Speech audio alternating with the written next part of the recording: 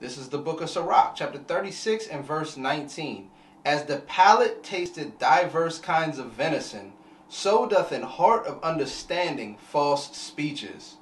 じゃあ、舌が獣の肉の味を見分けるように、鋭利な心は偽りの教えを見破る。So just like your taste buds, your palate, it can discern between different tastes. So somebody who's spiritual can discern the truth from when somebody's lying. So when you're telling a lie, that person may already know. そう、獣が、肉の味を見分けるように、たくさんの、周りの人が、あなたが嘘をついてるか、真実を言ってるか、見分けることができます。That's why it's better to just be honest in the first place rather than you lying to somebody and them being able to see through it. They're sitting back like, okay.